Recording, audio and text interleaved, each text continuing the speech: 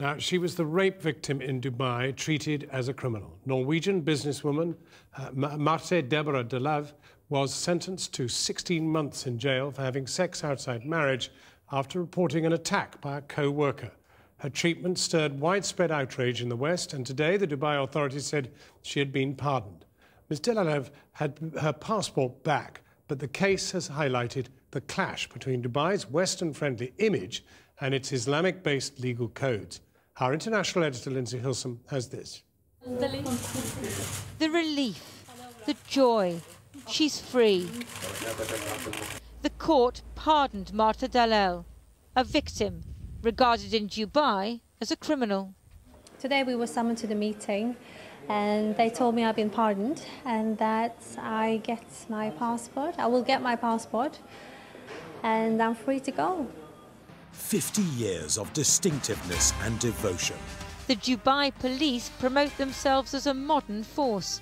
Ambiguous crimes have been solved by the Dubai police. But when Ms. Dalelv reported that she'd been raped by a work colleague in a hotel, she was thrown in prison and then tried and convicted of having sex outside marriage, drinking alcohol and giving false testimony. We saw the verdict against Marte Deborah Dalelv as going against international human rights and our sense of justice. It's not supposed to be like that. When a woman reports a rape to the police, she ends up facing a conviction herself.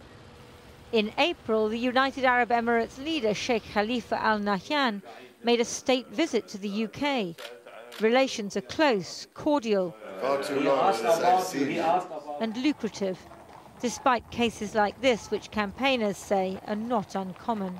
I think that it's particularly shocking that rape victims are treated like criminals in the UAE, and that women have this insurmountable burden of proof in proving what's happened to them. There's a social stigma attached with rape in the UAE. Women are considered impure or defiled, and thankfully for Marta, she can now go home to Norway. But there are plenty of Emirati women who have been raped who cannot escape in the way that Marta has done.